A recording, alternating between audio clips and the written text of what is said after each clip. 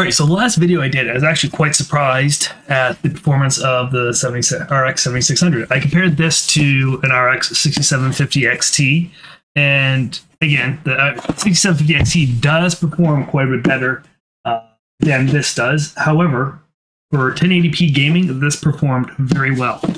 So the system I used it on, or I tested it on to begin with, was my system with the 7900X, which is, if you're going to be pairing a GPU with the 7900X, chances are you're not only going to spend $300 or even less on a GPU. You're going to go for something that's slightly more powerful. So I was curious to see if this would perform well using an older CPU, such as the 3600X, which is what I tested this in, and I'm comparing here in the video. I'm on 1440p. Let's take a back to 1080p. Yeah, so as you can see here, there is a bit of a bottleneck with the 3600X. So comparing to the performance of the 7900X, there are instances where the performance is pretty much neck and neck. There's not much of a bottleneck, but there are situations where there is a substantial bottleneck. So the first set of columns that you see right here, this is using the 3600X, and the second set is the 7900X.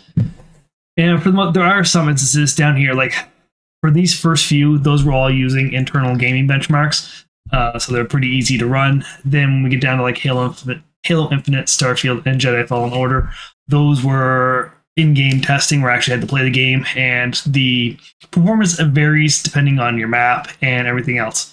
So within that, there are some discrepancies. For example, here, Jedi Fallen Order, we have a 1 FPS difference where the 3600X performs better than the 7900X, but that's just within the margin of error, being only 1 FPS off. But on the side note, the 1% lows are quite a bit higher. So in general, for newer games, you're not going to see much of a bottleneck. Everything in here, except for the one, there is an argument to be made that the 1% lows are going to be higher.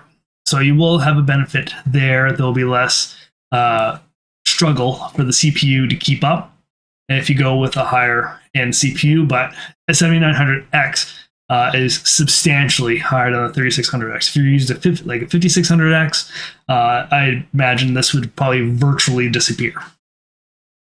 But then when you look at some of the older games, such as Far Cry 5 and Shadow of the Tomb Raider, there is a pretty big bottleneck.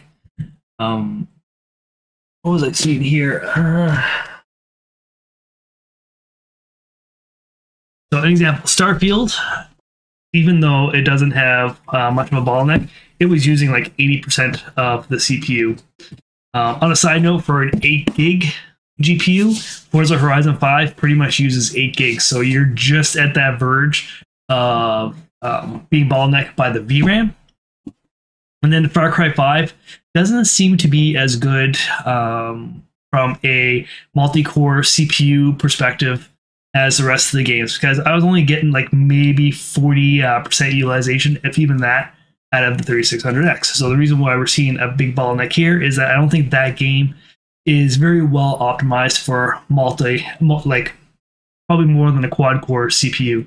When you start getting into like the 6 cores, it's not able to utilize those as much.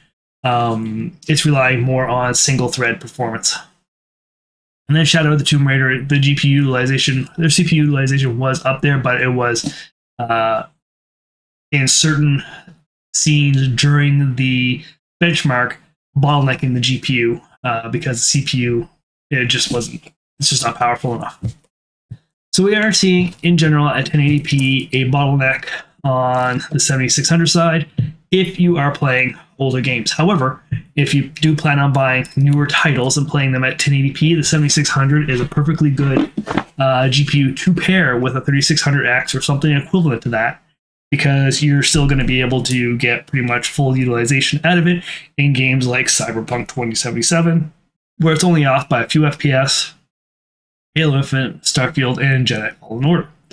And as you can see here, aside from Starfield, we're getting 60 FPS or more, which is perfectly acceptable to play those games at 1080p.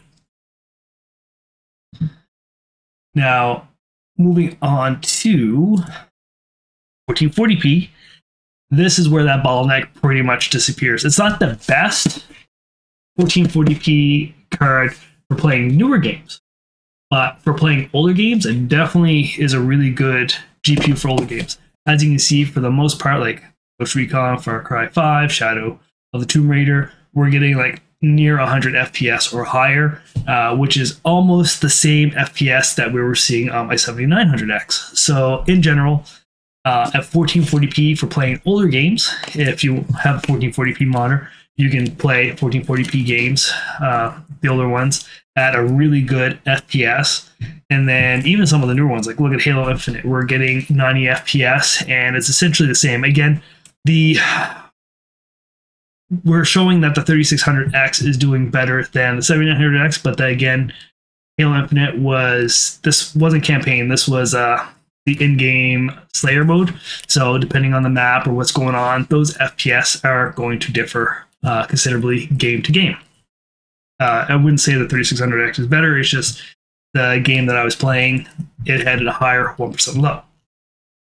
Jedi Fallen Order, that's another one. It's saying 7%, but we're talking 2 FPS. That's within the margin of error. So we're still getting comparatively similar benchmarks. The 1% lows on some of the older games like Far Cry 5 and Ghost Recon, Breakpoint. We're getting quite a bit higher FPS, 1% lows. Oddly enough, Cyberpunk 2077, which is they've made a change to the with the update, and it's much more CPU reliant, so it is able to utilize multi-core CPUs better. And we're seeing that the extra cores and the higher clock speed is helping out on that 1% low. But again, it's 15%, but it's only like 7 FPS, which isn't a huge difference. We're still getting pretty high 1% lows there. So overall, in general, this game, this GPU will pair nicely with a 3600X. I'm not surprised that it's being bottlenecked at 1080p with older titles, just because they're not as graphically intensive, which means it will be more CPU intensive because the GPU is going to be able to pump out a lot of frames that the CPU will have to keep up with, and it's just struggling to do that. You're still getting fantastic frame rates. They're going back to 1080p, we're looking at 100 plus. Like all the FPS here are really high except for Starfield at 1080p. So I know a lot of people have kind of been, crapping on the 7600. I think it's a perfectly good GPU. I have a problem with the price, but any newer GPU, the price is ridiculous. This is the cheapest current gen GPU that you can get. It's great for 1080p and some 1440p gaming. You're going to get really high frame rates, and you're not going to be spending a ton of money on it, because when you start moving up into like the 4060s, 7700 XT, 7800 XT, any of those, you're pretty much jumping up 150, 200 plus dollars. That's Canadian, so it's probably more like $150. But you're jumping up well over 50%, like the cost of this. So if you're where I bought this for $320, I think a 4060 Ti is at a little over $500 Canadian. So that's substantially more money. And if you are using an older CPU, those GPUs are going to be even more. There's going to be an even greater bottleneck if you're playing it at 1080p or even 1440p, that you're not going to be able to realize the benefits in most cases. Case in point, if you're playing, if you have a 4060 Ti and you're playing some of these older games for like Far Cry or Ghost Recon Breakpoint, things like that, you're not going to get any better performance because you are going to be handicapped by the CPU. So I hope this helps if you're trying to decide on whether you want to upgrade your GPU and you are using an older system. You are perfectly, the bottleneck's perfectly in reason, especially considering if you're going to be playing newer titles. there's not going to be as much of a bottleneck there because those newer titles are getting more and more GPU dependent as they come out. So less of the stress is on the CPU and more is being put on the GPU, which, as you can see here, kind of hurts the performance because it is more GPU dependent, and you can get away with having a lower end CPU. So 3600 is still a great CPU. The only problem I have with this, and it's not just this, it's any card with 8 gigabytes of VRAM, is that the newer games are getting more and more graphically demanding and requiring more and more VRAM. Like I was saying, Forza Horizon 5 was pretty much hitting the 8 gigabyte mark. I even had a warning pop up saying that there wasn't enough VRAM, but that really didn't impact the performance too much. It was still hitting that almost 100% utilization.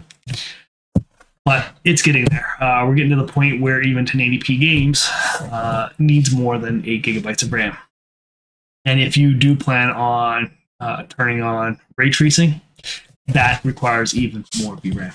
So just keep that in mind, that if you plan on keeping the card for the long run, you might want to pony up a little bit more money and get something with 10 to 12 gigabytes of VRAM at 1080p at the minimum, or even more if you plan on going and playing at 1440p. Unfortunately, that's just the way it is. To cut the cost of these cards, they do kind of cripple it with lower VRAM.